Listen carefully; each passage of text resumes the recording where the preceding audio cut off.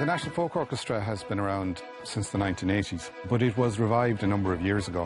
What people find amazing is to see so many traditional instruments together in one place on stage. Das me sus si bhean an ceol tríd an struchtúr atá ag comhaltas agus an mór phobal atá ann agus an tradiisiún sin buíochas mór le dia go bhfuil sé ann. Rud láidir bríomhar beover atá ann. Bheith muid soch caiilte gan é. When we were thinking about the next production for the National Folk Orchestra, we began to think about a time when Irish music wasn't that popular.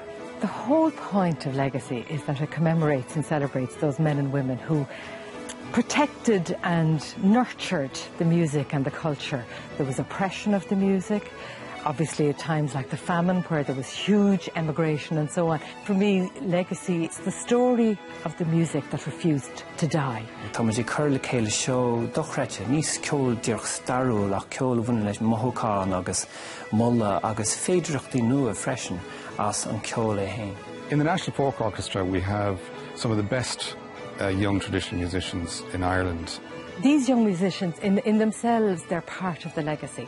The tradition has handed the music down to them. Well, dom sé nos tú nor vito ó chatul lá nám ag déirh clachta agus ag fólam ceol. So tá sé an speisialta chun bheith part rud an mór agus an speisialta cosúla seo le daoine cáil agus le ceoltóirí cáil le cosúla tam agus na ceoltóirí eile. The Fleadhna themselves are part of the legacy. They're part of what has nurtured and kept music alive and kept the story alive. I think it's going to be an amazing experience for everybody when it goes on stage in Ennis. Well, céimar rá bhfuil get to be nervous fan amsa ach sin far bhfuil an méid sin clachtú le gáil agus tá muid trú leis céimar rá go mé an atmosfér ar níthe leis leachtra. Tá másach aon deis a bheith agam chun bheith freastalir fle ceol na hÉireann is ionintach an ócáid é, níl aon rud chus leis ar dain.